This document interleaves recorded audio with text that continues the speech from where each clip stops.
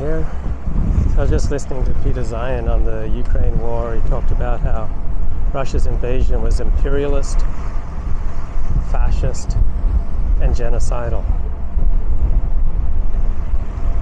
Now, I don't think any of those descriptors are accurate. I don't really think they shed important light on things. So, there may be tiny elements of imperialism. I don't really see any. There are no elements of imperialism. There are no elements of fascism. And to the extent that there is a genocide, then genocide is such a hotly contested definitional controversy that professors who specialize in genocide have fallen out with each other and stopped speaking to each other. Right? It's that highly contested. So, John Mearsheimer makes the point that wars tend to escalate. Right?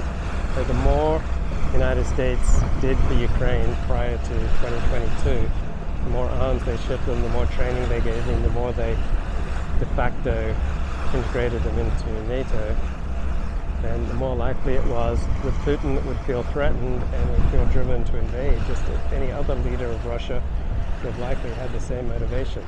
Right? The Russian war on Ukraine has very little to do with Putin. So, just like any leader of Germany in the 1930s would have been incentivized to try to win a quick, fast war for Europe, I think Germany had a good chance to win World War I and World War II. And that they didn't win didn't mean that the decision was a mistake.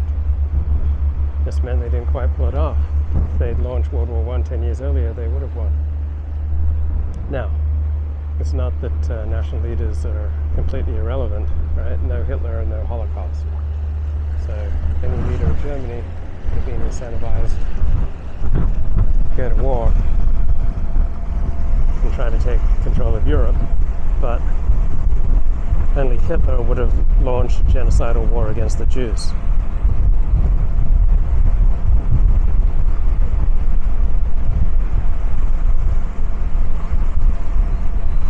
So I'm primarily a structuralist. I look at the structure of international relations. I look at the structure of situations more than personalities.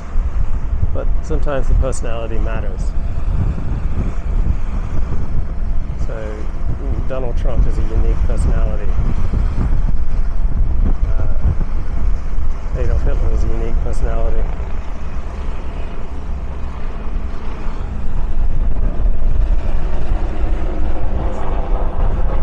So I went around that island directly to the right on my walkabout to North Sydney yesterday.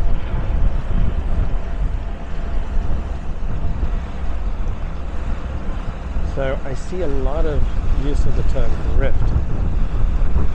Right? Deep left joker like Ken Brown just made a long video on what is grifting. It's by popular demand, and he says it's when you promise something good and it's fraudulent. Well, grift does have a meaning. It means theft. It means small time theft. So I don't think any meaning beyond that is particularly useful. So as a put down, I don't think it's impressive. So-and-so is a grifter. No, not really. Unless they're engaged in theft, petty theft, it's not grifting. So fascism has a meaning. Russia's invasion in Ukraine is not fascist.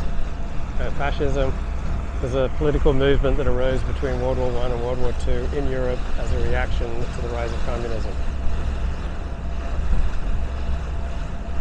Imperialism has a meaning, and that's where you take control of other countries. And Putin doesn't want to take control of all of Ukraine. And that's evidenced by going into Ukraine with only 175,000 soldiers, never shown any evidence of trying to take control of all of Ukraine. He wants to peel off a few provinces, and he wants to wreck Ukraine so that it will be less of a threat to Russia as some kind of launching base for a NATO invasion.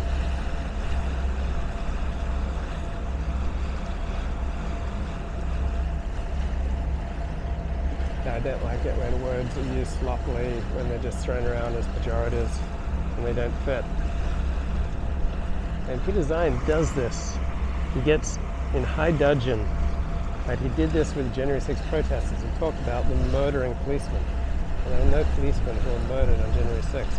The only person who was killed directly on January 6 was Ashley Babbitt, who was shot by